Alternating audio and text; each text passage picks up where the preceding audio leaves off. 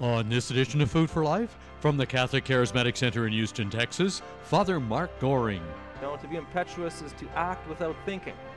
We see Peter, he does that quite a bit. But how would Peter feel that his foibles, his mistakes are published for the whole world to read throughout the ages?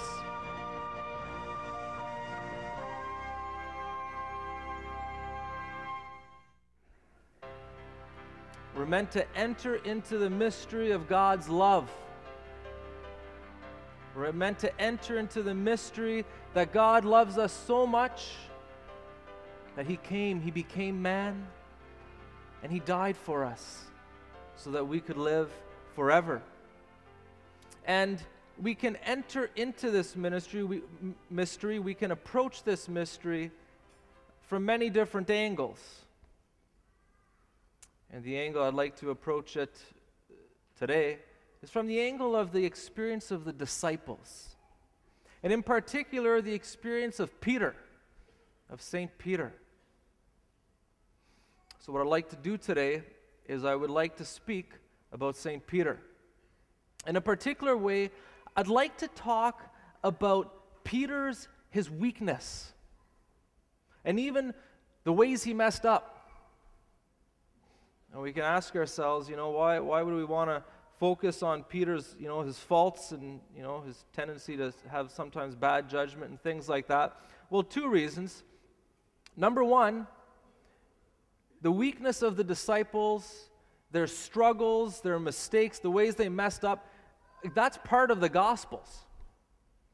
You read the Gospels, it's in there. It's part of the Gospels. We're meant to contemplate it. And secondly, it reminds us that there's hope for us. Isn't that right? Can you imagine, had the Gospel writers chosen to not include the kind of the foibles and the mistakes and the struggles of the disciples, it would have radically changed the character of what we read. The fact that the Gospels, written under the inspiration of the Holy Spirit, do include these ways the disciples messed up, were slow to learn, were slow to believe sometimes, and that's significant. That's included. It's interesting, in the Gospel of John, chapter 21, verse 25, John, he says,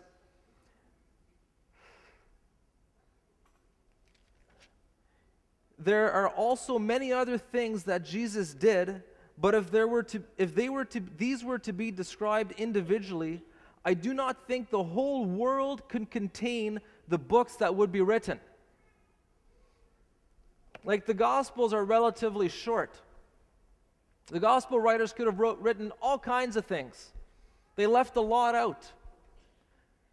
But yet they chose to include, again, the weaknesses, the struggles of the disciples.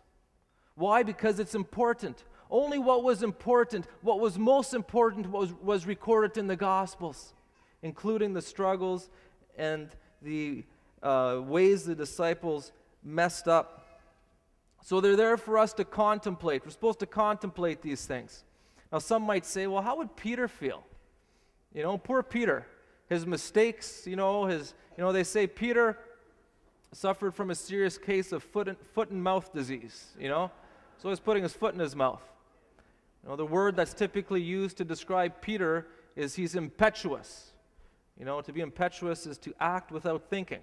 We see Peter, he does that quite a bit.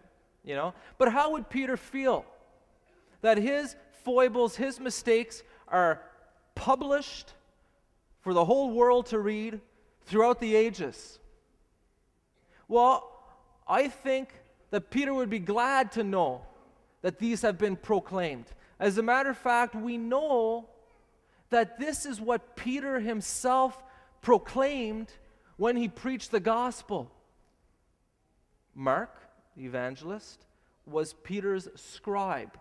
Mark wrote the gospel basically according to Peter, the things Peter preached. And Mark includes lots of Peter's faults. When Peter preached the gospel, he didn't hide these things. These things were important. They were part of the gospel. Peter proclaimed, yeah, I denied him 3 times, and he forgave me.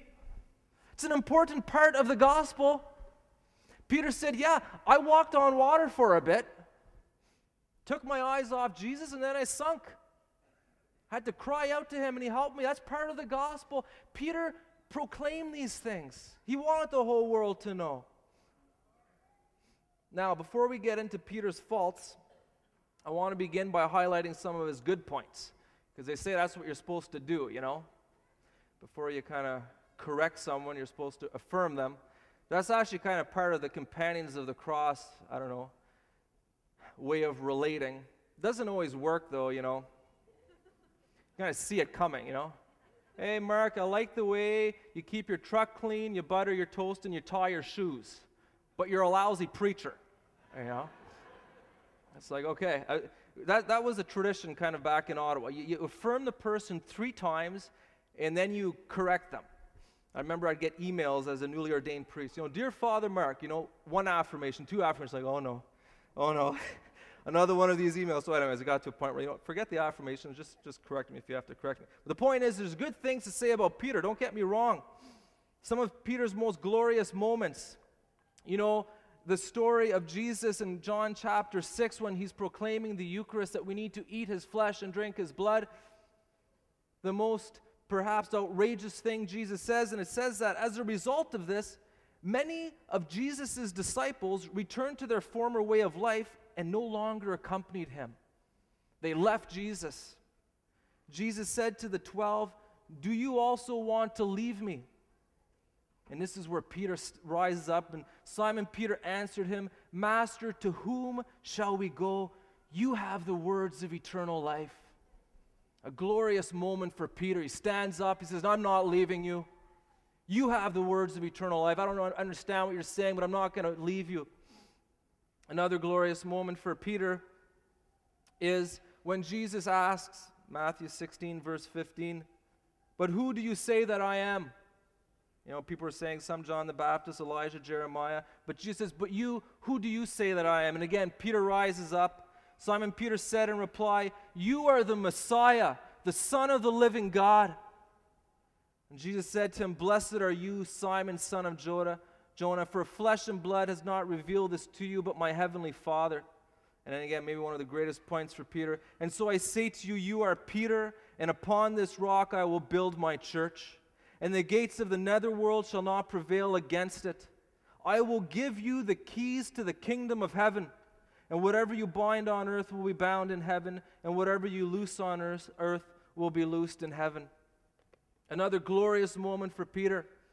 Or another example is on the day of Pentecost. Peter stands up and he preaches the good news.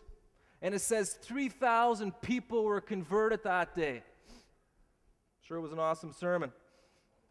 In the Acts of the Apostles, we hear about Peter going to places and everyone being healed, people wanting even his shadow to touch them so that they could be healed. Imagine. And we know that Peter loved Jesus to the end. Peter died a martyr's death. He preferred to die rather than to renounce Jesus. He died a martyr's death. He was faithful to the end. Surely a great man, but like I mentioned, he had his faults. He had his faults. Let's look at some of them. Again, I already mentioned when Peter was walking on water. Again, the Gospels are short. It would have been very easy to kind of leave out the part about Peter falling through. He walks on water, he takes his eyes off Jesus, he falls in.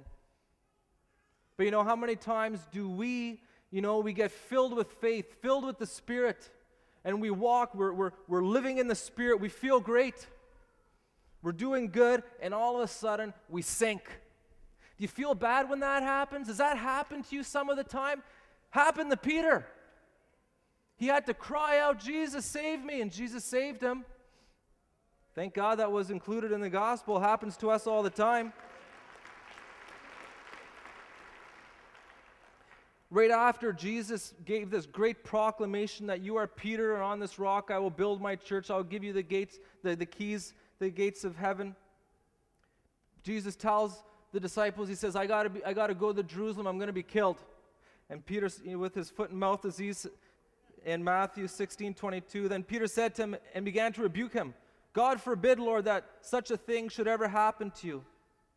Jesus turned and said to Peter, get behind me, Satan. You are an obstacle to me.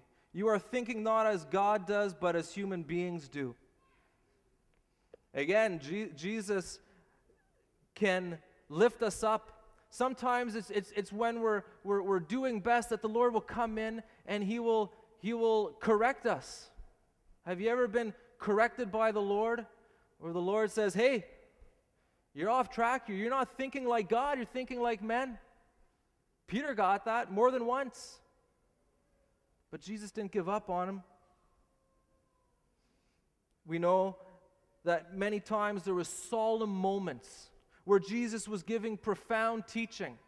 And Peter ended up saying the silliest things. You know, when Jesus was transfigured on Mount Tabor and Moses and Elijah appears with him, what's Peter's suggestion? Let's start camping. You know, let's break out a barbecue and you know, make some s'mores. He said, let's put some tents up. And I don't know, maybe there was some deep biblical theological reason to what Peter says, but if there was, the biblical scholars haven't figured out yet. We don't know what Peter was talking about. Same thing when Jesus was washing his disciples' feet, the solemn moment, Jesus takes off his outer garment, and Peter, you're not going to wash my feet.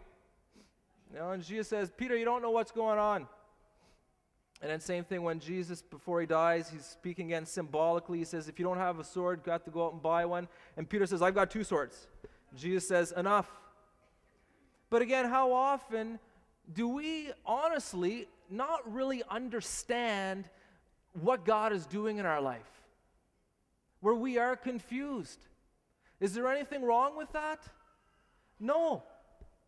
Peter, he had trouble understanding. Sometimes it takes time to understand. It did for Peter. We shouldn't be embarrassed when it takes time for us. We know, of course, that Jesus, in his most difficult, troubling moment, he asked Peter, John, and James to stay awake, pray with me. In the Garden of Gethsemane, Jesus was looking for comfort from his friends, for support. He didn't get any from Peter. Peter fell asleep. Peter, why are you sleeping? You ever fall asleep on the Lord when the Lord's counting on you, you don't come through? And of course, Peter denies Jesus 3 times, says, Jesus, I'll never deny you. And then almost immediately after, denies Jesus 3 times. How did Peter feel after that? And even after the resurrection, after the great preaching of Pentecost, after Peter was doing all his healings, he still wasn't perfect. We know he struggled a bit. He didn't want to offend some of the Jews, so he wouldn't eat with the Gentiles. Paul had to call him on that one. Again, Peter wasn't perfect. And what can we learn from this? Well, first of all, we should not be surprised that the story of our life also includes a lot of mess-ups and faults and foibles and a lot of struggle. You know, some of us were shocked, you know, like, I gave my life to the Lord, but I'm still struggling. We shouldn't be surprised. This has been the first segment of Father Mark Goring's teaching on St. Peter Had Faults Too. For an audio CD or video DVD of this complete teaching, we invite you to write to us. Our address is Food for Life, Box 1107, Station F, Toronto, Ontario, M4Y2T8. When you write, ask for an audio CD or video DVD of the teaching by Father Mark Goring on St. Peter Had Faults Too. On the next edition of Food for Life, from the Catholic Charismatic Center in Houston, Texas, Father Mark Goring continues with his teaching on St. Peter Had Faults Too. There's a great virtue in life of being able to keep going, even after you fall, to be able to get up and keep going. A person who's able to do that will get far in life.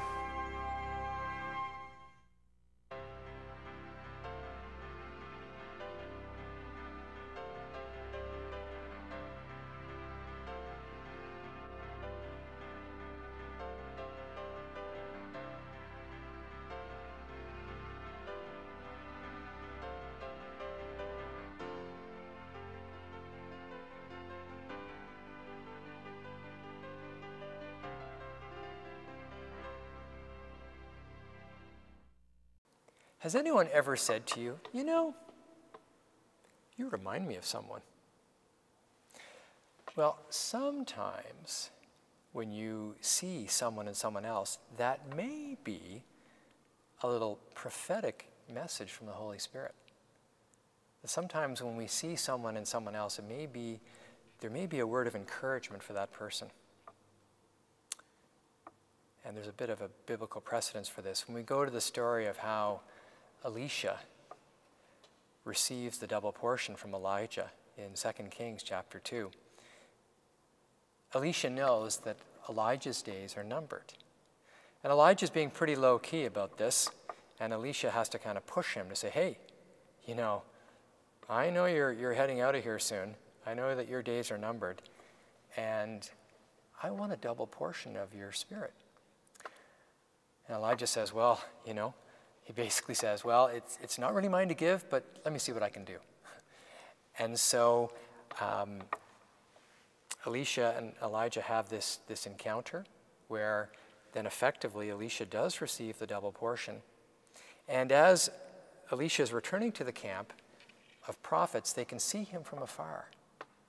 And from afar, they can say, the prophets know that Elisha has received the double portion. Well, how did they know that? Well, first of all, they're prophets, so that definitely helps. But there was a couple things that happened because Elisha was starting to look like Elijah. Number one, he had his mantle. And number two, he performed his first miracle. So Elisha was starting to look a lot like Elijah. So that's the biblical precedent we use for sometimes we can have an encounter with someone, and what we see in that person speaks to their destiny, speaks to what God wants to do.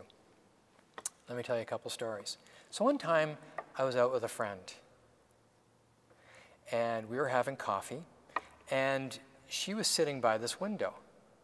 And when she looked out the window, just the way the light was falling on her face, she looked a lot like Helen Mirren. Helen Mirren was the actress in the movie called The Queen. And so this friend of mine, this one glimpse, looked like the Queen. And it was so striking, I just knew somehow inside there was a word of encouragement there. And I thought, what could the word of encouragement be if someone looks like the Queen? And I was kind of a little bit distracted in the conversation. The Queen, what could that mean? Because often God speaks through symbols, and we need to interpret those symbols. We know at Pentecost, Peter says the prophecy of Joel is fulfilled. All will have my spirit, young men will dream dreams, and old men will have visions. In other words, God's going to speak to people, speak to all mankind, but through symbols, because that's visions and dreams have a lot of symbols in them. So what do you think? If someone looks like royalty, what do you think God is saying? So I said to my friend, I said, you know, I just have this sense that God wants to speak to you about the dignity you have in him, especially as a woman. And she looked at me and she goes, how did you know that? That's exactly, what God seems to be saying to me as I pray and seek him. I said, well, I just kind of a sense I had. I just kind of had this sense. God wants to encourage his people. And we don't necessarily need a word from God to encourage. There are people in our lives who are down on themselves, who have low self-esteem because they don't see the dignity they have in God.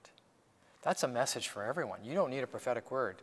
I don't need a prophetic word to tell you how amazingly precious you are in the Father's eyes. No matter what you've done, no matter what you've said, no matter what you haven't done, you're precious. Here's another example. There's a chap in the office who I often pray for, and he's very open to having spiritual conversations. He doesn't embrace the Christian worldview, but he's very open to talking about spiritual things. And one day, and I've shared some messages I've had for him, and one day he said, "Chris, what's the message today?" And so I asked God, and here I've kind of changed the names a little bit to respect people's privacy, but I basically got a surname, let's say Smith, okay? So I said, "Today's word is Smith. Does that mean anything to you?" And he said, "Well, I was out with my buddy Frank Smith last week. I hadn't seen him in a while."